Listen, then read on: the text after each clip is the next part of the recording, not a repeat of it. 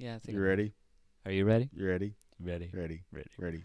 Hello, welcome to Bookworms. It's the show where we read a book and then talk about that book. I'm your host, Alex. And I'm Joe. And oh boy, do we have a book for you guys today, baby. That's just sad. It is very sad.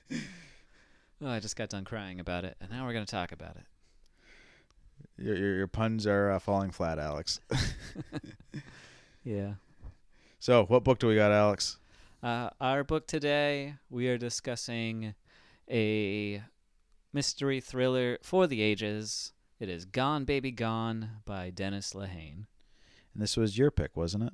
It was. And this was a blind pick. You had not read it before, as I found out after I started telling you important plot points, and you saying, "Oh, I haven't, I'm not there yet," not understanding that you hadn't actually, because all the books I picked, I've read already, and I thought that was what we were doing here, but apparently not.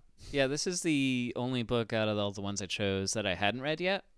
So I had read other Denis Lehane books, including the first 3 books in the Kenzie and Gennaro series and his book Mystic River. I really enjoyed all of them. And Gone Baby Gone, it's one of his better known books, mostly because of the Ben Affleck movie. And just he's the writer Denis Lehane. He's really good at coming up with moral dilemmas, really, in all the stories that I've read of his, and presenting, these. It's not just good guy, bad guy. It's, bad guy, worse guy, or guy who's doing the wrong thing for the right reasons versus the guy who's doing the right thing for the right reasons, but it's also a bad thing for a lot of people that are trying to do the right thing, which makes a lot of sense. Good job. Thank you. So what? So you picked it because it was the next one in the series for you, and you're just like, sure, let's go with it.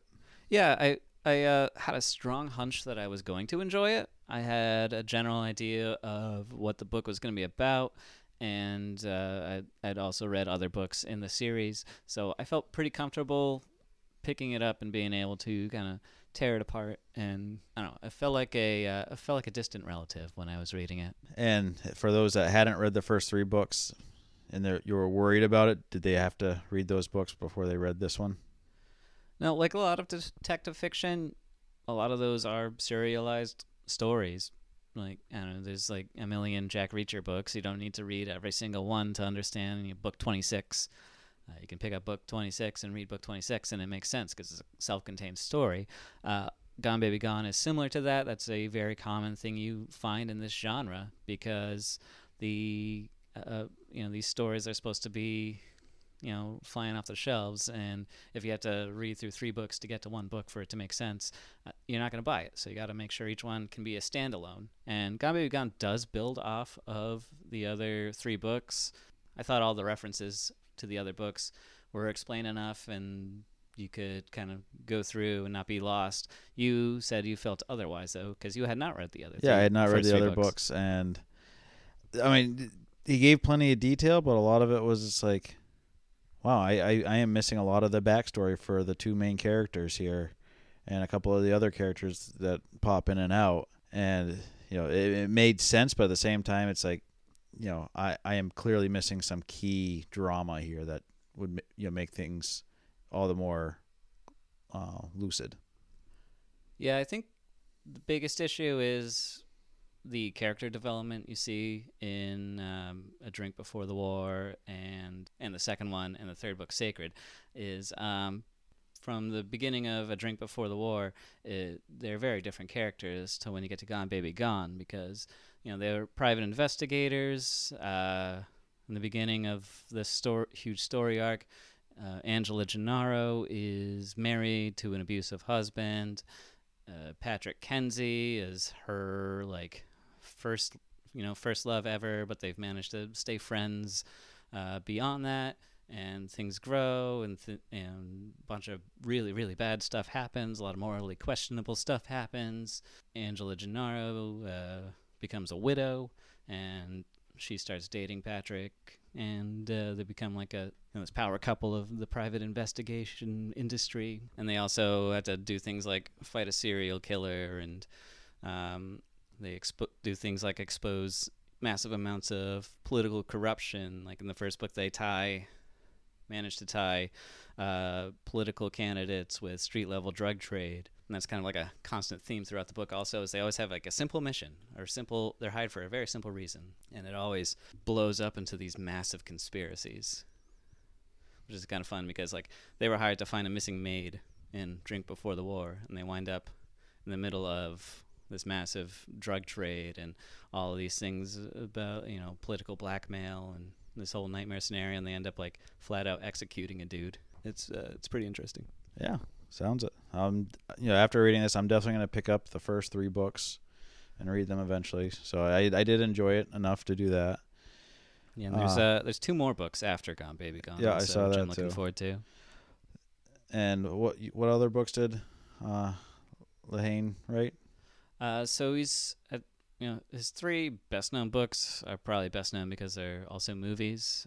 He wrote the book Mystic River, which became a very notable movie starring Sean Penn, who I don't know why we haven't covered a Sean Penn book, but we could have a lot of fun with that. But yeah, Mystic River, excellent book. He also wrote a book called Shutter Island, which became a Scorsese film with Leo in it. That was a good one. I liked that movie. Yeah, it's a fun one. I have not watched Mystic River. I haven't either. I should, though. The story's really cool. So this book was written in the 90s, and it reads like it was in the 90s. Me and Alex were just talking before we hit record how every once in a while they'd be like, why don't they just hop on their cell phone? Oh, yeah, that's right. There were no cell phones. The ones you had were good for about like 3 feet away from whoever you were trying to call. You're basically better off just yelling at them than those talking antennas through a that you had to phone. pull out. So, but yeah, it would be a little jarring at times because you'd be like, why are we going through all these extra steps? Oh yeah, that's right. Okay, yeah, this is in a different time. Yeah, he's got to run to find a payphone so that he can call the police chief. And actually having to remember numbers. Yeah, whipping out the Rolodex. Yeah. People are smoking inside. Yeah, that was another one. Was like, oh yeah, that used to be allowed in Boston until relatively recently, even. Yeah, like I grew up in the '90s. Like I remember, like they'd always ask, like at a restaurant, like smoking or non-smoking. And then they put you in the same section anyways. Yeah, it's all the same. Everything just reeked of stale cigarettes. It was great. Yeah. Man, those were the It's days. nostalgic whenever I smell it now. It's like, man, those were the good old days where your children couldn't breathe. And All right. Well, speaking of children who can't breathe, let's get into Gone Baby Gone. yeah, you want to read the back cover there, Alex? What a so segue people know that what they're was. getting into here. All right. Should I pronounce the name of the city correctly? I don't know. Can you? The tough neighborhood of Dorchester is Dorchester. Dorchester. As you said, the locals, because we're in New Hampshire, so we're like them but better. We're above them. The tough neighborhood of Dorchester is no place for the innocent or the weak. Its territory is defined by hard heads and even harder luck. Its streets are littered with the detritus of broken families, hearts, dreams. Now, one of its youngest is missing. Private investigators Patrick Kenzie and Angela Gennaro don't want the case, but after pleas from the child's aunt, they open an investigation that will ultimately risk everything, their relationship, their sanity, and even their lives, to find a little girl lost. Oh boy, starting off heavy. Yep. Missing children is always a bad one. Yeah, this one is it's got a lot of emotional weight to it. Really, like anytime you want, I don't know, it always hits me in the feels whenever like a story involves violence against children. So, and it's already even from the very beginning, it starts tugging at the heartstrings, and it really builds throughout, like almost to the point where I don't know, I'm gonna spoil some of my review at the end. It gets a little ridiculous at the end. Where we'll just go out and say that. Well, it could be just like me, who usually spoils the whole story within the first 5 minutes of our podcast. So, just spoiling your review is no big deal, Alex. Don't worry. Yeah. Rosebuds is the sled. So yeah, it starts off kind of weird because you get this picture not in Dorchester. Yeah, it's a flash forward all the way forward into the far future of 1998.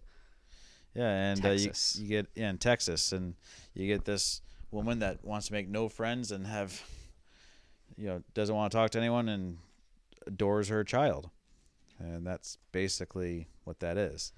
Yep, it's just this mystery woman. Everyone's obsessed with her due to her beauty. I mean, it is Texas. I mean, how many of them, basically marry their cousins? Yeah, we shouldn't say that because we got 2 listeners in Texas, I think. So don't Do stop listening. Do you think they're cousins? Ouch. No, that's West Virginia. We don't have listeners in West Virginia, right? I don't think so. Okay, thank God. They don't read. So yeah, then we jump forward into the greater Boston area. Yeah, and by jumping forward, it means we go back one full year to 1997. And the book opens with something that is really engaging to the reader. It opens with statistics. Oh boy. Yeah, and these are statistics about child abductions. Starting it off hard. Yeah. After you get to the prologue, you get to part 1, Indian Summer 1997, and the opening line is, each day in this country, 2,300 children are reported missing. So better than waking up in a bathtub? Yeah, basically. Which bathtubs come into play later on. But yeah, there's just it's a solid page of just, it kind of breaks down those 2,300 children into smaller quadrants. I'll read the whole thing. Of those, a large portion are abducted by one parent estranged from the other, and over 50% of the time, the child's whereabouts are never in question. The majority of these children are returned within a week. Another portion of these 2,300 children are runaways. Again, the majority of them are not gone long, and usually their whereabouts are either known immediately or easily ascertained. A friend's house is the most common destination. Another category of missing children is the throwaway, those who are cast out of their homes or who run away, and the parents decide not to give chase. They are often the children who fill shelters and bus terminals, street corners in the red lights district, and ultimately prisons. Of the more than 800,000 children reported missing nationally every year, only 3,500 to 4,000 fall into what the Department of Justice categorizes as non-family abductions, or cases in which the police soon rule out family abductions, running away, parental ejection, or the child becoming lost or injured. Of these cases, 300 children disappear every year and never return. No one, not parents, friends, law enforcement, child care organizations, or centers for missing people, knows where these children go. Into graves, possibly. Into cellars, or the homes of pedophiles. Into voids. Perhaps holes in the fabric of the universe where they will never be heard from again. Wherever these 300 go, they stay gone. For a moment or two, they haunt strangers who've never heard their cases. Haunt their loved ones for far longer. Without a body to leave behind, proof of their passing, they don't die. They keep us aware of the void, and they stay gone. That is your public service announcement for the day. Alex, I don't think you got hired for the part to do the audiobook, but good job. Man, that was pretty good. I did that unrehearsed. So yeah, it starts off, it's all it's being like, oh yeah, obviously most abduction cases are going to be family related. It's going to be just more of a domestic squabble, but then it gets heavier and heavier and heavier until you get to the really dark stuff. In that just one page of text, it's kind of sets up the entire structure of this book where, it starts off lighter and then it gets, by the time you get to the end, it's about as dark as it can be. Even though we find out in the end that the child that they're looking for is actually one of those domestic situations. It's they're still led throughout that entire journey of child abduction that we just read. Yeah. So as soon as we get through that, we're introduced to our 2 protagonists, and we also get the aunt and uncle who are trying to find the missing child and trying to hire our private detectives. Kenzie and Gennaro, they don't want to take this case at first because they got trauma. Yeah. And they've taken up finding lost dogs and pulling cats out of trees to doing hard cases, and usually their rule of thumb was no children because they always end up bad.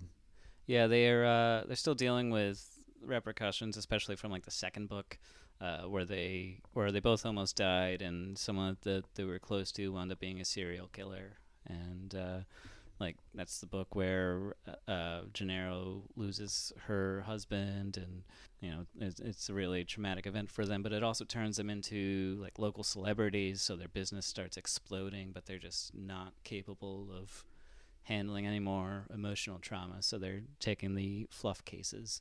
And everything kind of starts off fishy because it feels like people that are, as said, it's the uncle and aunt that are trying to hire them, not the mother of the child that's missing. And we find out quickly that the mother's kind of a bum. Yeah, so like they're almost like Uncle Lionel and oh god, what's the aunt's name? Is it Beatrice or Yeah, something? Aunt Beatrice. They're trying to keep Lionel's sister Helene like out of the investigation portion, which is weird because Helene is the mother, and like she's been on the news a few times, and she's like like now become like a locally known for screaming her head off and being very wild when the camera's pointed at her. However, when they meet her for the first time, they get a much different perspective of her. Just a drunk that wants to watch daytime TV. Yeah, basically, she's she Strung out. they waste no time in portraying the missing girl Amanda, their Amanda's mother, as being drunk, neglectful, and kind of one of the direct causes for why the child is missing. Because her story is she went to her neighbor's house to watch TV, and she left her door unlocked, and someone came in and took the kid. Only to find out later that she wasn't even in the building. Yep, she was. She went down to the local bar to hang out with her friends there, and was gone. That was the next story, that she actually wasn't even there. Yeah, they find out. Yeah, so she was gone for as 4 we get hours deeper and like deeper, it got just more and more complicated. At how neglectful she actually was, how little attention she actually gave to the kid, taking the kid to the bars all the time while she was trying to get drunk and score drugs. Though, I mean, this is the 90s, people. You have to remember taking your kids to the bars wasn't completely out of the question back in the day. Yeah, Helene took Amanda like on a like to do a drug deal, also, and like is always putting her in dangerous situations. And when she's not putting her in dangerous situations, she's just being neglectful and ignored and put in front of the TV and told not to bother her. So our protagonists decide not to take the case, but they still do case research just because it's kind of one of those nagging things, like, how can we not look for this missing kid? It's a young kid. Why wouldn't we put in every effort just to see if there's anything that just kind of pops out to us?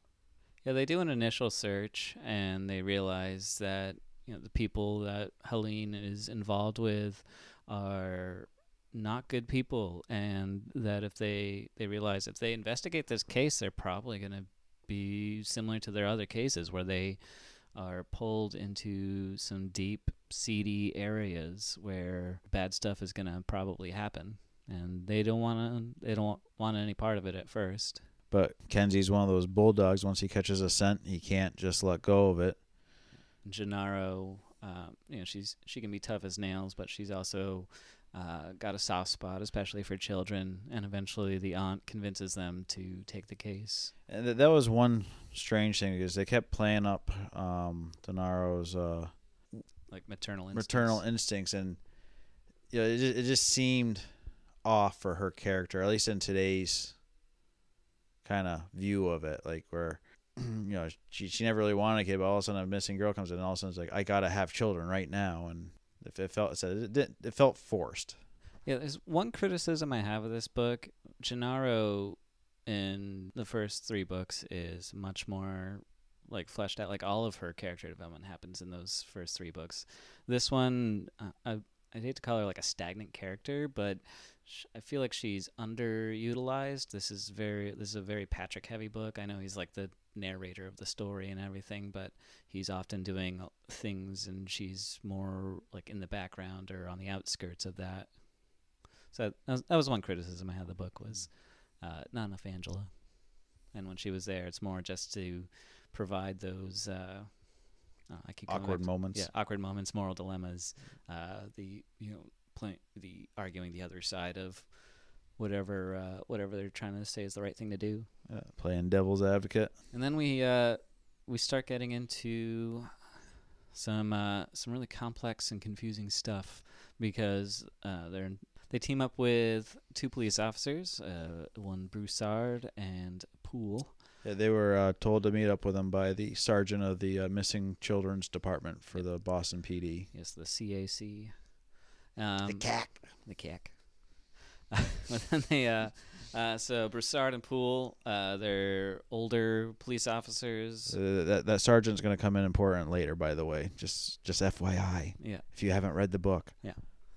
But yeah, for being like seasoned police officers, they choose to do some shady things. Like they find out that Helene had stolen $200,000 from a drug dealer whose name strikes fear into the hearts of everyone in the Dorchester area. His name is Cheese. And so they immediately link Cheese to the kidnapping. However, Poole and Broussard, rather than report the money that they find, they decide to just keep it under the table and do this not by the book and just offer a full entree $200,000 for Amanda. Yeah, it kind of comes off as very Training Day, just the way that they create these situations, almost dirty cop situations, but you can almost justify, they're doing it for the greater good because missing children. We can't let these nasty things happen to these kids. We don't want a dead child or a tortured child. Yeah, they just want to handle this as fast as possible, get the kid back, and move on with their day. I said the whole time you kind of got like that sour feeling, and you got like something just extra off from all this. So yeah, we meet Cheese, who seems to know more than he's letting on. He's kind of a joke of a character, with his gangsta wannabe. Yeah, it's like he's like Norwegian or something like that, but he's trying to portray himself as like an inner city gangster. He's talking in gangster style talk, and he's using like ebonics and stuff like that. And, but yeah, he's like currently incarcerated, so they have to go visit him in prison, and they're trying to arrange like a meet with his people on the outside so that they can arrange a trade. And he's just sort of going along with it. We find out more about why he's going along with it later. We also see that Kenzie seems to know every criminal element in the whole town. Yeah, he does he has a few moments where he plays super cop, which is kind of weird. It's like I get you grew up in the area, but I mean, damn, you seem to have, at least I don't know how it is in the other books, but it's like you just seem to have grown up and been friends with everybody in Dorchester. And yeah, he's definitely got like a few hookups that he relies heavily on, but yeah, he's got a connection to just about everybody. I think Lehane's trying to portray just like that whole Boston area is like, it's a big city, but everyone is related. It's like, oh, that's my cousin Johnny. The one time I was hanging out with a friend in Boston, and he was like pointing to each building and like telling me which ones his cousins lived in. So maybe he's not far off. Who was the Patrick's buddy there that they kept bringing in every once in a while? Bubba? Bubba, yeah. He was another one of those kind of goofy characters, like, why is this guy in here? And they keep going on about like the old cases where they had serial killers, and this case where they got pedophiles and drug dealers, and this guy just like, seems to be, he's like, this guy basically runs the city almost. Yeah, so Bubba, like in the first 3 books, actually really just the first 2 because he winds up going to jail in the 3rd one. But the first 2 books, like he's just like this absolute wild man, and he factors much more heavily into the plots of those stories because he's like the guy who has all the hookups to the low-level crime throughout the city, but he also just like he hates every person who isn't a dog or Kenzie or Gennaro, like. He's this like hard drinking, like tough as nails recluse that for some reason likes Kenzie and Gennaro and helps them out regardless of the task. Yeah, in this book he's kind of like a mob boss without a mob behind him. Yeah. But basically, whatever Kenzie and Gennaro ask for, he's like, yeah, sure, whatever. I'll help you out, and he'll just go in and cause mayhem. And yeah, he's like a mentally unhinged goon. that they come to him whenever they need like someone to be tortured or But unalive again, to get information. yeah, but again, he's like one of the major mob bosses of the city. Yeah, It's but like, I was actually surprised by his characterization in this. I'm like, what? He owns a bar now? Like he was living in an abandoned building surrounded by landmines last time I saw him. But yeah, I guess he got out of jail. He cleaned up, bought a place, and he just kind of runs it by intimidation. So like even though it's like a seedy dive bar, like everyone's always on their best behavior because they don't want to mess with Bubba. He's a little cartoonish in his characterization. But he said he kind of plays a factor because, again, you get at least in this book, because none of his background other than, hey, there's this guy Bubba, he's a badass. When they try to do the original swap for the girl Amanda, he's supposed to be the backup and he's nowhere to be found, only to find out that he got cold cocked. Yeah, someone mysteriously knocked him out while he was like they arranged this whole like I don't know, Poole and Broussard, their underhanded ploy to get the kid back fast gets found out by the head of the CAC, and they get reprimanded and eventually get kicked out of that department. Yeah, the whole exchange went to shit because they found Amanda's teddy bear in a bottom of a quarry in a lake, and the guns are shot, and Poole basically has a heart attack, and two of the mob bosses under Cheese are assassinated. Yeah, the whole first half of the book is just like total disaster. Like every plan they make just falls apart like so hard. But yeah, it ends with supposedly Broussard's getting shot at. Yeah, they find one of Amanda's toys in a lake in a quarry, and they assume she is dead because this quarry apparently has no bottom to it, and divers look and can't find anything, and they just assume, okay, she died. Too bad, so sad. Angela kind of goes nutsos in the months leading or preceding that, and before we get to that part though, like they have one more meeting with Cheese, where he tells them that they are way off the mark on what they are guessing. Yeah. But before he says anything else, like the meeting's over and he dies the next day under mysterious circumstances. He gets assassinated, and he supposedly slips on a wet floor and falls to his death. Yeah, and it's left unclear if it was Bubba, because Bubba was pissed off that he got cold cock and thinks it was Cheese, or some other, mysterious assailant from this whole shebang. Yeah, but it doesn't make sense because it's established that Cheese and his men know never to mess with Bubba, and if you're going to hit him over the head, you better kill him because he will find you. Yeah, and he don't care if you are guilty or not. He will just kill you, and no one will ever find your body again. Yeah, and then so once Cheese dies, there's a bit of a jump ahead. Cuts into like the winter months. So where Angela's going nuts every time there's a missing kid, she goes bonkers and researches, and she takes each one very personally. Gets very emotional. There's a strain on the relationship between the two. The other couple of suspects that they had been looking for just flat out disappeared. No sign of them.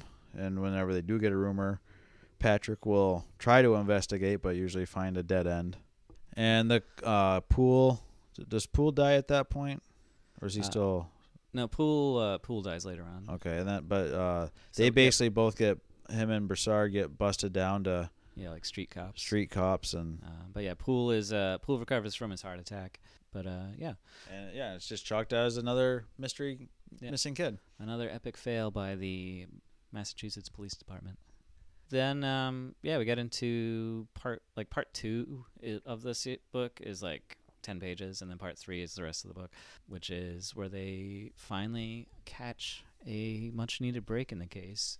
So they're not really investigating anymore because they believe her to be dead, and all their leads are also dead.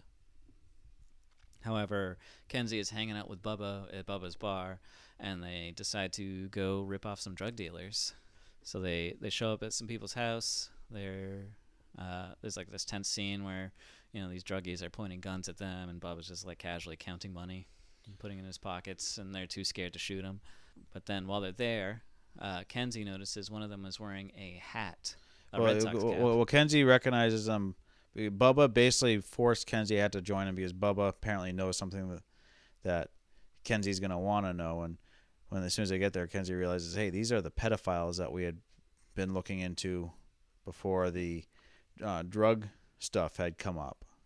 Yeah, the one of them is wearing a Red Sox cap that matches the cap of one of the other missing children in the city, and like Kenzie kind of links that, and he meets up with Poulin Broussard and Angela, and they all go back to that place, and that's where things get a little crazy. Yeah, they get This into a is massive shootout. Yeah, this is where I mean, there's been some graphic stuff leading up to it. This is where it goes from this next kind of like side quest that they go on. Kind of make sure you're not reading a cozy mystery, because there's some really gruesome descriptions and acts of violence in it.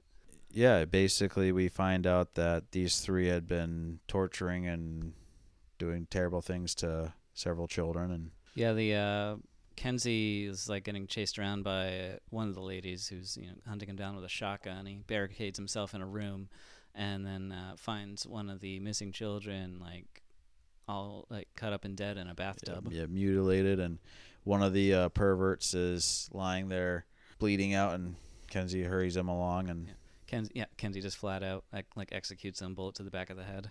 And then also like Broussard takes out the woman, and he'd been crawling through the basement, and he finds two skeletons of children, and he also executes one of the people who's unarmed at that point. So yeah, it was pretty terrible, but it's enough to get the case restarted for Amanda. And also Poole gets shot during that. That's where he dies. Yeah, that's where because he gets dies. shot and he dies later in the hospital.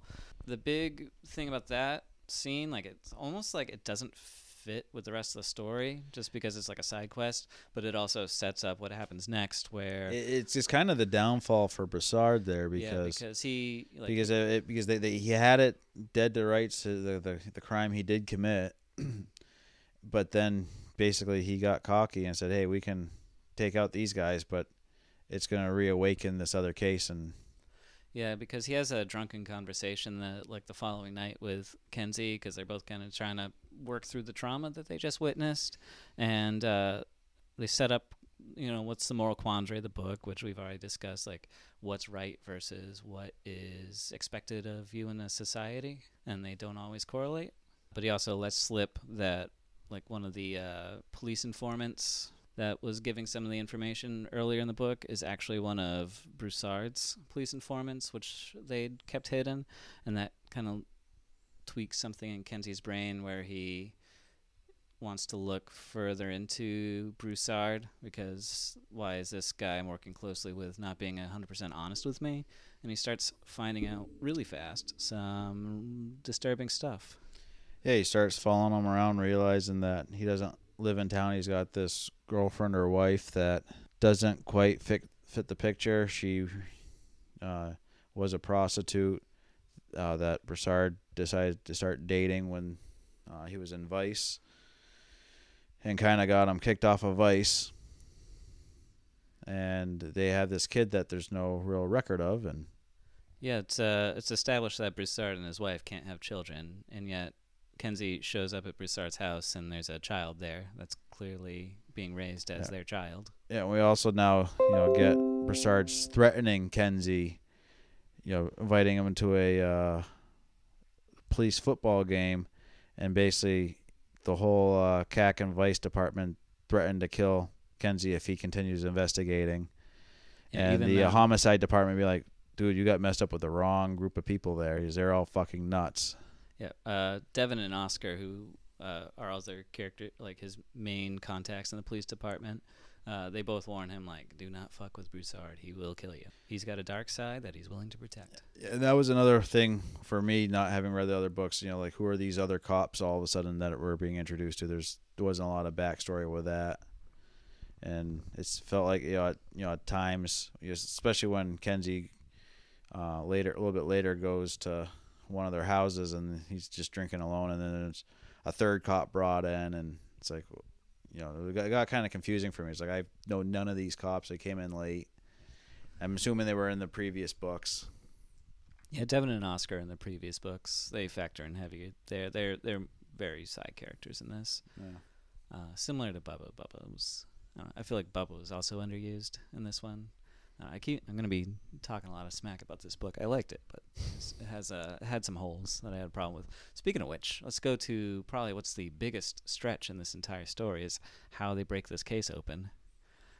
Because they're just having a conversation at a restaurant with someone, and Kenzie is watching a UPS driver drop off packages, and he realized Lionel is a UPS driver, and Lionel has a criminal record, which UPS does not hire people with criminal records. So how's Lionel working for UPS in that case?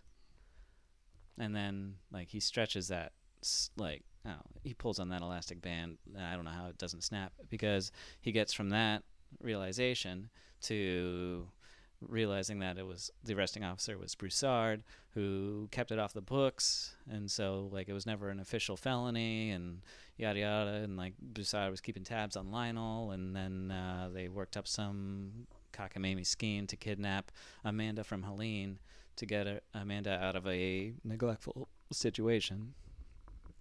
So it was a little wild leap of logic there. I was reading it, and I'm like, that's how it happens.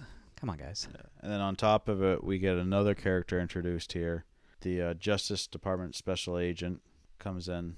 Oh yeah, he doesn't fare well. Yeah, but so basically the feds are getting involved. In the shootout with the perverts, Angela had also been shot up. So she broke her leg or something. Yeah, Kenzie broke her leg, trying to save her. So there's a whole. Angela's leg was broken. Kenzie's was. Yeah, but it says that Kenzie broke it trying to save her. Oh, right. Okay. Because he basically tackled her so she wouldn't get shot. But that because he hurt her, that's now bringing in more strain into their relationship on already a stressful situation. But so the special agent comes in, and he's being, he comes in right when they find out Poole died in the hospital, and Kenzie's getting worried because Broussard's really going nutso and saying, yeah, you're gonna die, and the special agent comes in and says, I got your get out of jail free card, but it's gonna cost you. Yeah, and then they pull in Lionel like to just a small restaurant, a little diner bar thing. Yeah, and they're trying to grill him, trying to get him to spill some info. He tells them a certain amount, but he refuses to tell. Like, no, they get it out of him that he is the one who took Amanda. Especially after a moment when, or an event when Helene left Amanda on the beach for an entire day, and she got like 3rd-degree sunburns all over her body, and then like she refused to administer care beyond that Irish skin. I'm telling you. Oh yeah, it's fair Irish skin, man. But yeah, so they'd worked up a plan to kidnap her and kind of do what Broussard has done with the child that he's raising. Is like he found a child that was being neglected near death. And we basically eventually find out that there's this Broussard started up this whole scheme of kidnapping unwanted children and finding people that can't have children for whatever reason and raising them as their own. Yep, that was the whole thing. And like during the diner scene, like 2 armed men with guns come in. And they're trying to make it look like Lionel was trying to be a hero and stop a robbery. However, like I don't know, it backfires on them because. And again, it was one of those kind of stretches. Like, why do this? They would have been, you would have had so many better ways to drop Lionel and not have a case against you than running into here with a Fed and two dicks that are gonna be like, hey, we're gonna. We know who you are. Yeah, but in the end, there's an ensuing gunfight, and Angela shoots and mortally wounds. She kills one guy and mortally. No, the special agent kills one of the guys, and then Angela shoots and mortally wounds another one who turns out to be Broussard. And again, they just because that even if Broussard hadn't been mortally wounded, the fact that they found out that it was one of his former partners that was the other guy's like, okay, come on here, Yeah, it's a little silly. I don't know, it gets ridiculous, but like Broussard. It's the 90s, man. Yeah. Broussard like escapes from there, but Kenzie tracks him down to the roof of a building, and they have like one last heart to heart, and you can tell there's some like, even though like Broussard just tried to kill him. He's clearly killed other people to cover his tracks. There's some mutual respect between the two people, and Broussard kind of like lets slip that there's a lot of, like, the CAC has been doing this for a little while now, like taking children and putting them in safer homes because the U.S. government almost always sides with the parents, especially mothers, and sometimes what's expected of you isn't always what's in the best interest of the people that you're serving. So one question I had in here through all this, especially when the feds showed up, one Fed was, where's internal affairs? You would have thought, when you started getting feds involved, and even, before when you had the major shootout, you'd have had someone from internal affairs sniffing around at the whole thing, like, hey, something smells fishy here. Yeah, this was a massive like scandal and oversight by the police department. Yeah, I mean, especially when you find out that the head of the whole CAC unit is... Yeah, he's the primary kidnapper. Yeah, and he's had, like, I don't know, he's in charge of this case, and he's had this child the entire time, and this is a case where a ton of people have died. He himself has orchestrated murders, and like that whole scene in the quarry where they believe the kid is dead, that was all orchestrated by him. Yeah, I said, they didn't know that at the time, but at what point would internal affairs normally be involved in this? And I mean, you watch most cop dramas on TV or read a lot of these books. Internal affairs is usually mentioned at some point, and here it was nothing. It's like, this is a fairly big police department. If you got a CAC unit and vice and narcotics and homicide and enough people to fill out 2 football teams. Yeah, like there are 2 cops who essentially, like, it wasn't their intent to steal it, but they stole $200,000 of police evidence, and there was no investigation. They just got demoted and swept under the rug. Yeah, so it could have probably fallen apart there when they attempted to do that. But yeah, we find out that the head of the Crimes Against Children Department of the Police, Jack Doyle, and his wife are keeping Amanda. Amanda, with them, is now safe and happy and enjoying the wonderful life of a 5-year-old. Yeah, and they come in and they ruin the shit out of that. Yeah, the homicide detectives go in, and Angela and Patrick are there, and Angela gets very pissed off, and she's the one that kind of says, the girl is finally happy. She was dead inside with Helen, and despite everything that's happened to them, like, she's got a bum leg and she's witnessed people she likes dying, she still sees that kid happy, and she's willing to look the other way for the sake of the child. And then Patrick says, well, the law is the law, and we can't stop it, and we got 2 police officers with us that can't turn their backs on this, otherwise they're culpable and just as guilty to this crime and the continuing crimes that this department's been committing. Yep, there's been a lot of blood spilled to keep this kid safe, and it's not something that anyone can look away from anymore. So that kind of ruins Patrick's and Angela's relationship, and Angela flat out leaves him over him allowing the 2 cops to do their job. And it sounds like these 2 cops are relatively clean cops, that they're maybe not white knights, but they're going to do what is required of them. Yeah, they'll do the right thing, even if the right thing isn't one that makes you feel good.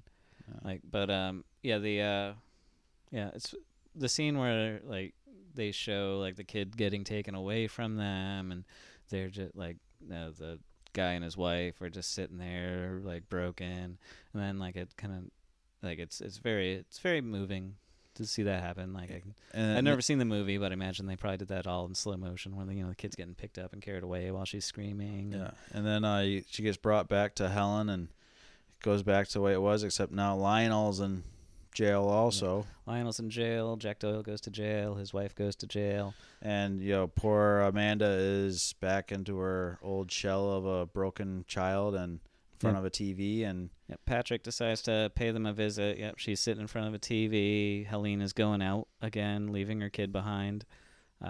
Supposedly with a babysitter, but she hasn't really confirmed it yet. But she's probably going out regardless. And it's just another child ruined in the 90s. Yeah, the mother hasn't changed, and doing the right thing has caused a lot of harm. And the book ends with Patrick sitting on a swing set, a place where he had stopped a serial killer once before, and he's just reflecting on everything that's happened.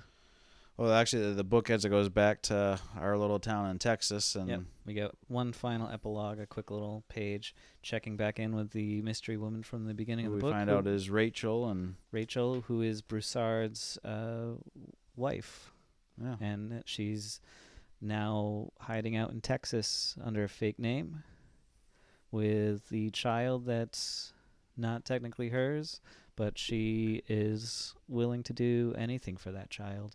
It kind of gives like that final, like that dichotomy of, what it's like for the people that do get away with it. Like, are they happy? Are they content with their decisions? And I get the impression that, she's living with a lot of guilt, but she's also willing to endure a lot because she has a child that loves her and she loves that child.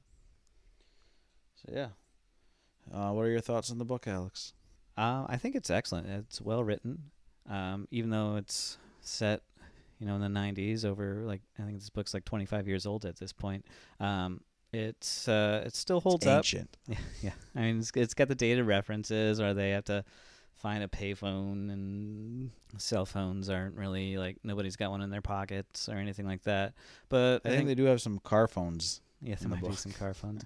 But yeah, overall, I think it still holds up on an emotional aspect. A lot of people's emotions and feelings, there's different, paradigm shifts and ways of thinking, but I think the emotions that we get here and the thoughts and the moral quandaries that we're reading about here, they all still hold up very well, and they're things that people still debate to this day. Yeah, I thought the book was good overall. I thought it was a little long and over convoluted in some areas. Yeah, I think as far as being overlong, it does take a little while to get started. I think they always knew they were going to take the case. It took 70 pages for them to be like, all right, fine, we'll do it. Yeah, and so by the time you get to the first shootout there on the in the quarry, it's just like, man, we're only halfway through, and it was such a climatic thing, and then it's like, oh, we got a whole 200 pages to go. Okay, we're not even close yet. Especially after the initial slow burn, and then he's like, oh, we got another slow burn coming here. Yeah, there's a couple of slow sections, but I feel like the second half reads way faster than the first half. The second half does. Because there's way more action, and it's much more you finally start figuring out what's actually going on. Yeah, and again, it's because the first half is just this giant red herring. We're all getting duped here. Yeah. Yeah, sorry, I keep interrupting you. It's very professional of me. Can I continue now? Oh, go on. As I said, this book is very 90s, and not just because of the references and whatnot, but just the way that cop procedurals were portrayed back then. Now, I don't know if it's necessarily more accurate, but we definitely have a different standard of what our cop dramas on TV and in books are going to look like, and this is just very different. I said from a different era almost, and the lack of internal affairs and other checkups and district attorneys and all that stuff. Most of the stuff will be a lot more detailed in that other stuff. Yeah, it's definitely more of a Hollywood style version of what the police and private investigators do. Which is why they made a Hollywood movie out of it. That's probably what it is, yeah. But yeah, I don't know. A lot of things happen in this book that clearly land it as a work of fiction. and not just So because what would you rate the book, Alex? well, I think I gave it 5 stars. Yeah. I don't know if Goodreads allowed me to do half-star ratings. I go 4.5, just because there are just some things that are like, even though it's fiction and you got to have that kind of suspension of disbelief, it's still like, how did you get there from here? Like I was when we were talking about the how he uncovers everything. It's just like the most coincidental thing. Then it just like clicks for him. And like the entire story falls into place just because he's seeing a UPS driver drop off packages. All of a sudden, it's all of a sudden the case is broken wide open, and he like just in that one conversation solves everything in its entirety almost. Um, so here we go with my questions here. I guess one of the ones was like, why was Cheese Ullman so willing to cooperate with Kenzie and Gennaro? That was one of those things that just kind of seemed off in the story. What's this big time gangster doing talking to a couple of dicks? Granted, I get they were childhood friends, sort of, kind of. Basically, Patrick didn't make fun of the Cheese when he was young and gawky and awkward. Yeah, I mean, Cheese doesn't really give them a whole lot to work with because it's revealed that he's helping blackmail Broussard because one of his guys saw Broussard and Lionel do the, take Amanda out of the house. So I think he's more being coy than anything and kind of messing with them. But he also, I think, Patrick, people just seem to like him for some reason and want to, like the whole thing with Bubba. Like it makes no sense why they like Kenzie.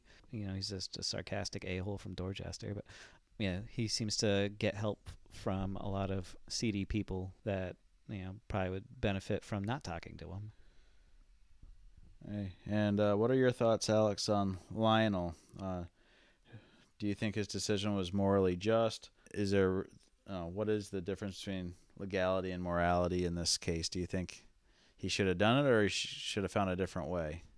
I mean, his justifications are there. I think everyone knows that that guy, or there's always that one situation where you really wish you could step in and get that kid out of that situation. And I think he thought he was doing the right thing. I think he got in way over his head. I'd say he, out of all the people who committed the act, he's probably the most innocent because he was just trying to help out a family member from a really shitty situation. Whereas the method he went about doing it, where he's getting police officers to form this entire criminal enterprise to get her out, I think that's what really undid him in the end. And like talking about like when they're arresting Jack Doyle and Broussard, like Broussard dying, like they killed people. They're no different from any other gangster on the street. Yeah, they were going to kill Lionel to cover up their story. They were going to kill Patrick. Yeah, and a Fed.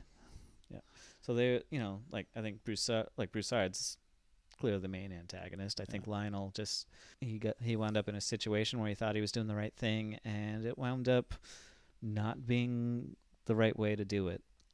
I think Lionel, was just flat out wrong. I mean, yeah, it's a family member. You want to help them any way you can, but there's better ways to do it than that. They're not as quote unquote easy. Yeah, I mean the family court is has been a nightmare. But you don't even have to go that route necessarily. I mean, you got a drug addict sister that it wouldn't take much just to get her thrown in jail. Oh, I guess we're gonna take the kid for a while. Oh, she's just gonna disappear for a week at a time. Hey, Helen, why don't you just drop Amanda off here and pick her up when you're done doing whatever the fuck you're doing, and just raise her like your pseudo child. So you don't have to make it this whole just get Amanda the hell out of there. So there are better ways to do it. Yeah, he definitely took a more extreme route than I would have. But yeah, he's like you can see his justification. It's just it's not the right way to do it. And Angie, do you believe that she condones what Broussard and Lionel ended up doing, or that for their justifications? Do you think because she would have let Amanda stay with Doyle that she is kind of like Broussard in that aspect of maybe not just the killing to keep the secret, but hey, the child's happy. Let's keep it as it is and let these essentially murderers get away with it. Yeah, I don't. It's weird because I don't think she like condones what happened, but she saw that child being happy, and she realized that's really the only chance that kid is going to have a happy life. So I think she got kind of caught up in that dilemma, and it's a lot seeing all that potential a child has, and if we allow this atrocity to go unchecked, that child might have a happy life. And I think I don't know if she'll come around in future books, but I think for just like that pure just paternal or maternal instinct, I think she just got sucked into that. With the standoff at the end between Angie and Patrick, who would you side with? Oh gosh. Well, I think I ended up. Mom and Dad are divorcing. Who are you going to live with, Alex? Yeah. Yeah, they're not getting divorced, just in case they're listening. I think I ended up siding with Kenzie on this one. Like, it's a really tough decision. It's a rock and a hard place situation. There's no way you're going to come out of it smelling like a rose. You're going to be the bad guy. You're going to have to do something evil, whether it's abiding by the law and putting a child in a dangerous situation, or breaking the law and letting killers get away with something. Like, it's a no-win situation. But in the end, you got to do what society has decided is the right thing to do, and that means putting the child with the mother. And you got to just wait for the next opportunity to present itself where you can make a case that this person should not be a parent. Yeah, I definitely agreed with Patrick. You got people that are proven they're willing to kill just to keep their secret, versus a mother that, while neglectful, still does the bare minimum of her job. So as the bodies pile up, at what point, how many more lives have to get ruined to save this one girl's life? Well, I think the problem was, she doesn't do the bare minimum of her job. Like, she's almost gotten her kid killed many, many times. Well, she's doing the bare minimum. She's kept her alive. Yeah, I know. Like, as a parent, you can screw up quite a bit, and still wake up in the morning and like your kid's still gonna love you. But I don't see that happening with Helene and Amanda.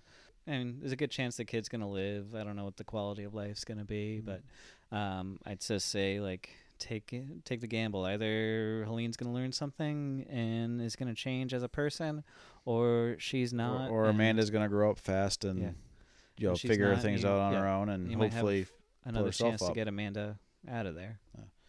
So, final thesis question, kind of built off of that. What would you do in Patrick's shoes, or Angie's, or Doyle and Bassard's shoes? I would not take the case. You would not take the case if you were any of them? Yeah. I really like that dilemma. I think the amount of awful things that they did to keep their secret really just kind of drove them to the point of zero credibility. I would probably say, like, always abide by the law, and just in case the government's just in case the cops are listening. I would never kidnap a child to raise it as my own. I promise. I will never do that. I can see why someone would want to do that, and like, it's tempting. Like, I work with children. Like, I see the effects of neglect and abuse, what it has on people, and you want to help, and you want to do right by the kid, and the lives of adults don't matter as much as the life of a child when there's a young person in danger. And I think you can make an argument on Broussard's kid, the one that him and Rachel are raising. That one actually almost kind of did work out. Like, yeah, you could see that being okay, because the kid is literally an infant that was abandoned in a crack house. In a crack house, and it would have literally died if he hadn't taken it and basically raised it as his, because even if they got into the system, there's so many cracks in that system, especially back then. Even now, that infant's chance of surviving weeks or months is so small.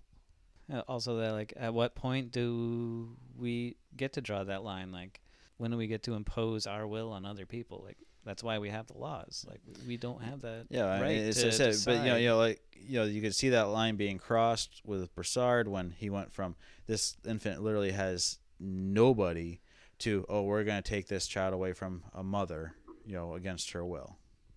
Yeah, and then like there's this huge dichotomy between those two kids because like he took that child and the parents never tried to find her or Oh, find him. Helene's kid gets taken and she's on the news screaming her head off. yeah, yeah. I guess part of me too felt that Angie's logic when this whole thing was going on was a bit off because a lot of it was how much she wanted to have a child herself, and how could she say, hey, I want this child taken away from this mother because they're a bad mother, but not think, what would happen if someone took my child because they thought I was a bad mother because I work as a dick, as a private investigator doing these dangerous cases and therefore exposing this kid to possible dangerous elements. Yeah, I mean she swears, she smokes, she drinks heavily. She's had a shady past with It's about, I mean, it's not even just that, but just the fact that she's dealing with criminals on a daily basis. She works. Yeah, she's got friends in low places. Mm. She's regularly putting her own life in danger, endangering the lives of those around her. So yeah, you could make an argument that like if Kenzie and Gennaro had a kid, like are they going to be fit parents? Yeah.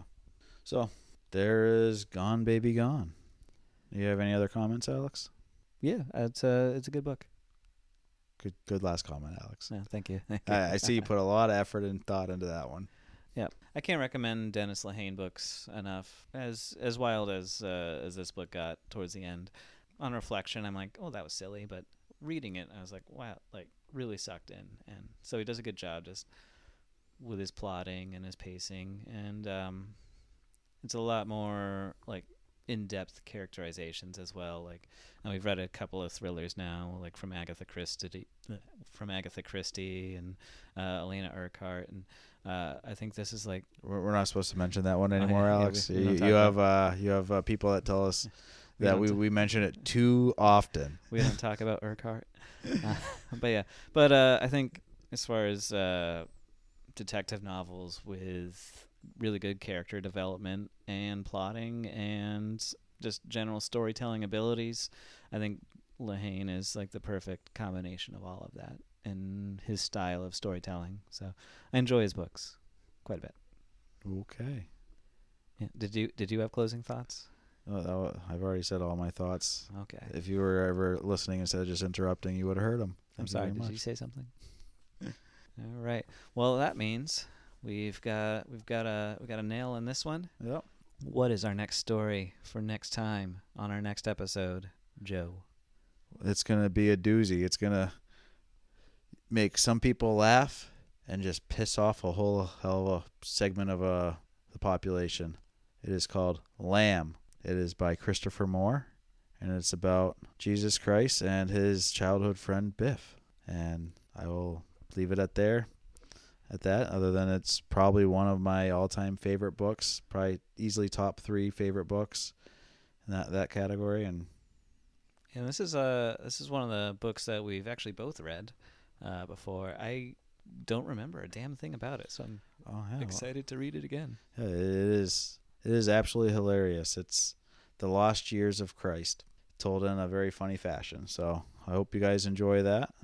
And with that, we will close out here. We have an email. You can get a hold of us at kendallbookworms@gmail.com if you have any comments or recommendations. We also have an Instagram, @kendallbookworms. You can DM us there also, or just follow and like what we do on that. We have a Facebook page now, Kendall Bookworms. Facebook. Yeah, we're going big time here. We have a podcast website through Podbean at Kendall Bookworms through them. We are on all podcast listening apps, so please tell your friends about us. Tell them to listen to us, because that's the best way to get our name out there, and we want more people to listen to us so that we can someday let Alex have to retire from his job and just be a podcaster full time. Sounds great. You know, this introverted bookworm. Yeah. Just loves talking all the time. So yeah. We got anything else there, Alex? Did I miss anything? That's all I got. Okay. So if you're all set, I'm all set. well, that means that is the end of our show. And until next time, I'm Alex. And I'm Joe. And this has been Bookworms.